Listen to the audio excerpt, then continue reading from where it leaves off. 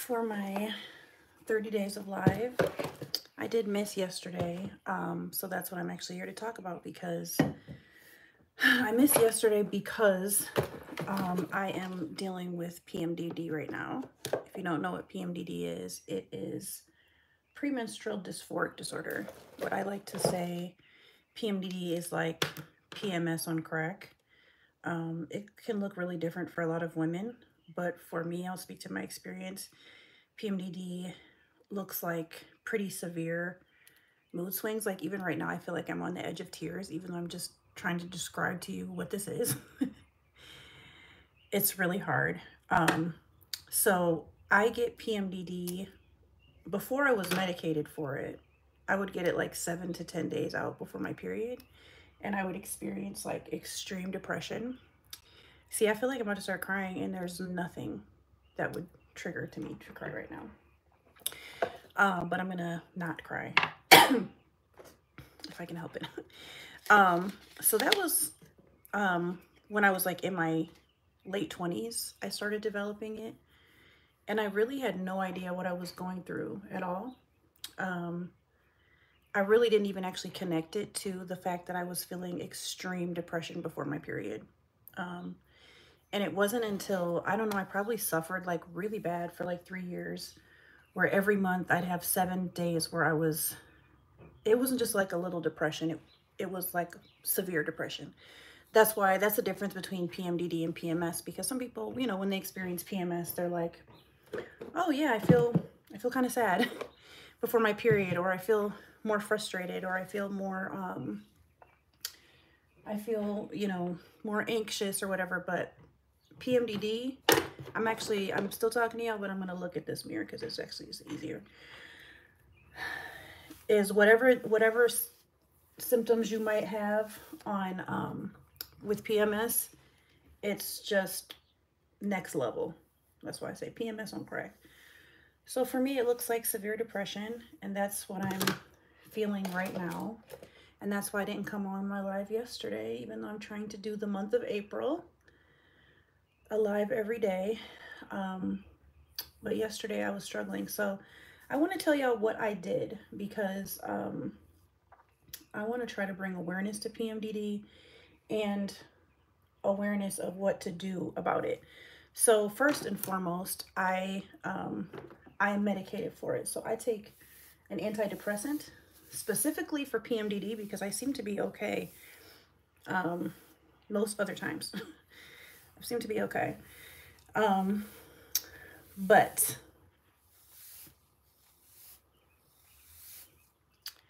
I am not okay during those times. So that's the first thing I'm doing. My doctor did recommend, so I'm on a dose that's not considered to be super high. I'm on 50 milligrams of Zoloft a day. My doctor did recommend during my PMDD times, like 3 to 5 days out from my period, to maybe increase my dose to 75 or 100. I have never ever done that except for today.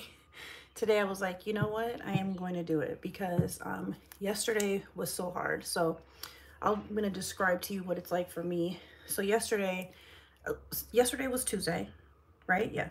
And on Monday I felt totally fine. I knew I'm supposed to start my period at some point. It's coming. I'm also perimenopausal, so I've told y'all before, like, periods are just more irregular. They're not on, they come and go when they feel like it, y'all. Like, it's just not a season of regularity for me at this time. So I am slathering a gel, by the way, because I'm going to slick this back. But so Monday I was feeling totally fine. Like, I'm good, feeling good. Life is good. Just trying to figure out my regular schmegular, things. I mean, a little tiny bit more stress because I have my daughter this week while her dad's out of town, and we usually split custody, but that's, nothing to make me feel depressed. So I was feeling totally fine. And then Tuesday, I woke up, this was yesterday, and just felt a sense of dread. Just a strong sense of dread, like I can't get out of bed. And then I knew, like, oh shit, it's here. The PMDD is here. And also of note, I still haven't actually started my period yet. So that's another indicator that this is indeed PMDD, because usually when my period comes, it actually all calms down. Oh, I just dropped the thing. So I woke up with a sense of dread, and then I took my daughter to school. The whole time I took her to school, I felt so anxious. Just an unrelenting feeling of anxiety in my body. When I got back, I was like, okay, I'm going to do a few things that I know will help me. One is a meditation, just sitting down and listening to like a 10 to 15-minute meditation. And then I was like, I'm also going to drink some hot tea just because it's soothing for your body, and do my like diaphragmatic breathing. The whole time I was doing that, I can feel my heart racing. My stomach is, it just feels troubled. I don't know if any of you, and when you have anxiety or like have a panic attack, like your stomach just feels troubled. Almost like I can feel my heartbeat in my belly.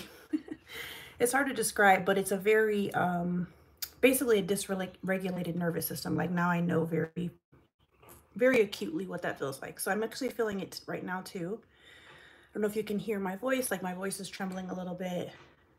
Hear that? I'm a little bit out of breath. Um, it just feels like maybe like I look and feel like I've been running, is what it feels like to me. Yesterday, it was worse than it is right now. So I'm deep breathing. I'm trying really hard yesterday to calm it. So had drunk the tea, had meditated. That didn't really do too much. It was almost just like, I don't know. It was like shooting a gun at a asteroid or something is what it felt like I was doing yesterday. So then I was like feeling so intensely anxious that I decided like I'm just gonna lay down. Now, thankfully, I was home yesterday. I was able to do that. You know, I've been in times where I've struggled through this, where I was at work. I wasn't able to do anything like that. But I was thankful. So I was able to lay down. So I went in here and in my room and lay down. I listened to another meditation. I let myself fall asleep. The minute I woke up, heart is racing. All the anxiety came flush back. It was like the the sleep just, it just helps relieve that like small moment. So, what else did I do? Oh, so then I decided I was going to leave my friend a message, because sometimes social, just, you know, social network, social, I'm not talking about social networks, networking with friends, talking to people, like just connections, community can really help me feel better. So I left a message for one of my girls. And then I decided to go out for a walk, because that's also another thing that really helps my mental health. I knew it wasn't going to help all the way, but yesterday it was really warm here. Well, not really warm. Warm for Michigan. It was like 60 something. So I went outside. That helped a little bit. That helped a little bit. That's usually my go-to. Came back in. I was still feeling really heightened levels of sadness. So I decided to color. So yeah, I was really not productive yesterday, just trying to regulate my nervous system a little bit. On any normal day, doing any one of those things would immediately help, especially just going outside. I colored for a little while, and then I went to go pick up my daughter from school and my sons from school. When we got back, I knew that if we like sat down and all ate dinner together, that I would feel a little bit better. And I did, just from being around them. Another thing I did when I saw my sons are 14 and 18, by the way. They're both bigger than me, taller than me. So as soon as I saw the 14-year-old, I went over and just gave him a hug. I didn't tell him like, by the way, I need to co-regulate my nervous system with yours. I need 30 seconds of physical touch. I didn't tell him that. I just hugged him. And my 14-year-old is the one he's not as touchy feely. So after like maybe 15 seconds, he was like, okay, mama, okay. So, but then when we got in the house and when I started making dinner, my 18-year-old was in the kitchen just snacking and stuff. And so I hugged him, and he'll let me hug him for a long time. So I just kind of, he's way taller than me. So I just kind of like put my head on his shoulder, and I just stood there and just was taking deep breaths. And I didn't tell them that I was feeling depressed. Yeah, because I go back and forth with that. I think my kids know sometimes, but especially when I just need like physical touch. I just think it's weird to like be like, "Hey son, can I get some physical touch because I need some." I don't know. But hopefully they just, for the exchange for them is just, "Oh, my mom loves me, wants to hug me, and the exchange for me helps me physically regulate appropriately." Um because, you know, I'm single. I don't have a partner. I don't have anyone in my life that I'm touching on in any way. So so so the hugs really, really help. The hugs from my sons help. And it's different with my daughter because she's 7 and her hugs are like obnoxious. You know how 7-year-olds are. Just obnoxious. By the way, I'm just putting my hair up and slick back because I'm going to throw a wig over it once I get done with my makeup. So anyway, so I hugged them. That actually helped. Had dinner with them. That actually helped. And then after dinner, I sat in the living room and I was trying to disassociate real hardcore. My favorite way to disassociate is on my phone. And so I was just trying to be on my phone, not pay attention to them. And they were talking and laughing together. And I was like, if you don't pay attention to your phone and pay attention to your kids, like you will probably feel a little bit better. So put my phone down, tried to like laugh and talk with them. And then my son was like, he was like, I just really, really want some nachos and guacamole. And as soon as he said that, I was like, I'll go. Because it was just like, I just was like, I just want to run. You know, that's the sad thing about PMDDs. That's what these days look like. It just like, it looks like I want to sleep. I want to run away. I want to be quiet. I want to be by myself. I want to isolate. And what I've realized with PMDD is that the more you do that, the longer you prolong feeling better. Like it doesn't actually, you know, being around my kids, hugging my sons, coloring, taking a nap, meditating, all that stuff doesn't like treat the fact that I have this flush of hormones running through my body besides perimenopause. But it does actually help me feel better even in little ways. Does that make sense? So I was like, okay, I'll go get it, you know, just so I could leave. I knew it was because I wanted to disassociate, because any other day, if I was feeling normal, I'd be like, boy, bye. Like, I am not about to leave the house. We are in. I'm making dinner. We have more than enough snacks and food here. Like, deal with what we eat, what we have. But I just wanted to run so bad. I just wanted to get out. So while I was out, y'all, getting these chips and guacamole, I just felt awful. I felt terrible. As soon as I came back, just being around them, I felt better.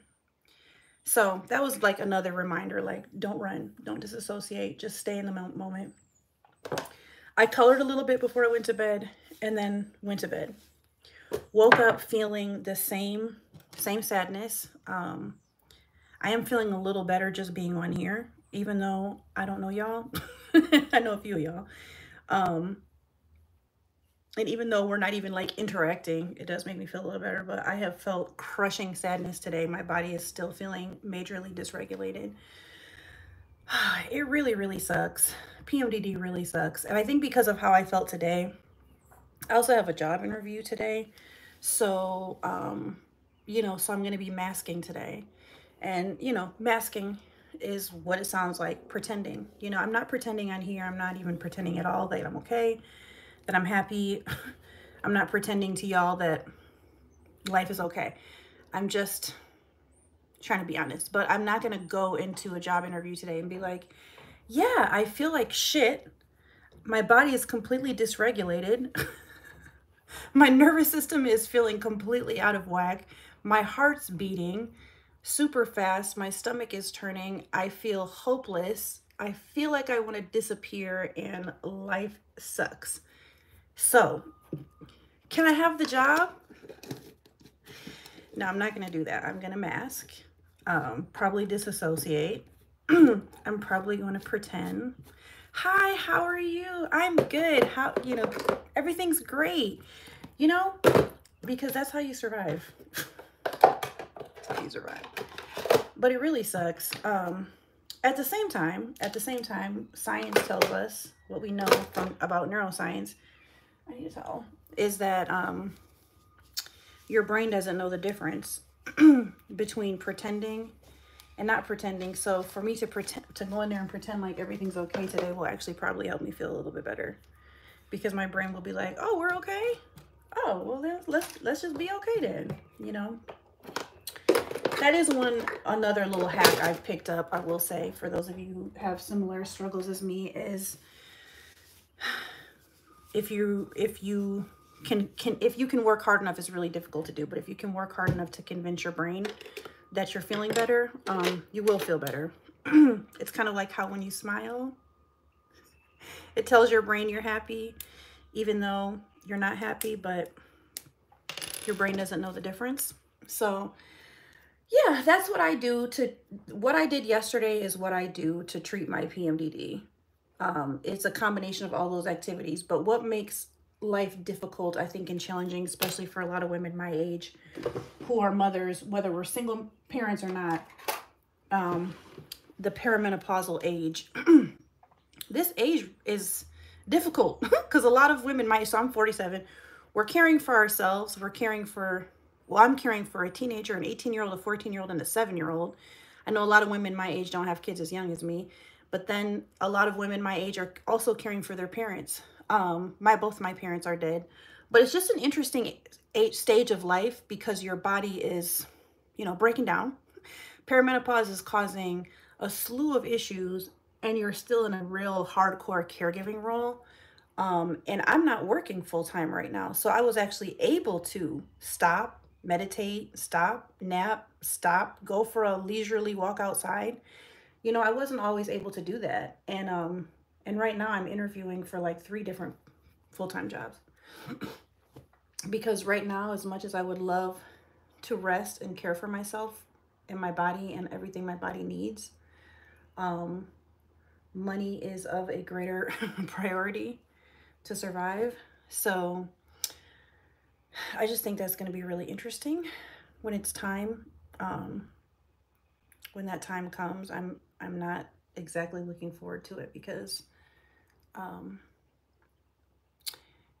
thank you for your transparency, Grace. I know or can't imagine how you feel, but it's bringing awareness, and I love you for that. Thank you so much, sis. I really appreciate that. That's my girl Ronnie. We used to go to school together back in ninth grade. Yeah, ninth grade, 9th and 10th grade. So yeah, it's just a harder time of life to care for yourself, to do all these things. And I just think back to my late 20s and like early 30s when I was going through all of this and I was not taking the time to rest or care for myself. And it was just getting worse and worse and worse and worse and worse and worse. It's to the point that I was, you know, constantly suicidal. And I feel like every month, you know, and that's happened to me several times. And the difference between being able to rest and care for your mental health is huge, and not being able to. So yeah, I truly wish we lived in a world where there was some allowances for the kind of things that women go through every month. Because people think it's just blood. Blood is the least of my issues. That part is the easy part. It just comes out, I take care of it. It's the mental, it's the hormonal ish and the mental ish that is the biggest problem for me. But yeah, so I'm just curious how you guys treat your PMDD. There's other things I didn't mention that I do. I do drink raspberry tea. I do have some estrogen. And then a friend got me a supplement, a monthly supplement, and I forgot what it's called. I took it for a month and then I didn't order anymore, but I might actually order some. I forgot what it's called. If I can remember, I will link back to it because that was helpful. And I'm not sure if the estrogen worked or not. It's hard to know because sometimes, you know, situationally stuff happens, but I do know that it's worth doing the research. If any of you are out there thinking, oh, well, what about, you know, hormone replacement therapy? Have you looked into that? I have started the process of looking into hormone replacement therapy, for treating perimenopause stuff. I am wildly back and forth. I'll just say that I'm way back and forth about it because I've heard at first there was like all of this is cancer causing, and then then I've heard people saying, like, oh, well, the new research shows that that's been debunked, and I just need to do more research. So if anybody has any research and ideas, I would love to hear it, but I'm waiting. I'm waiting on that. I'd always prefer to treat things naturally as I possibly can. Obviously, I still take these antidepressants, which is not natural at all, but the antidepressants really help me. So I'm going to go ahead and keep taking them because they really help. And maybe hormone replacement therapy would. So anyway, I need to get ready for my job interview. And I think if I keep talking, I'm going to just move really, really slow. So I'm going to go, but I'm going to come back tomorrow. Hopefully I'll be feeling better. Thank you for listening, because honestly, it really did lift my mood a little bit just to be on here talking. So thank you for your support. And yeah, talk to you later. Bye.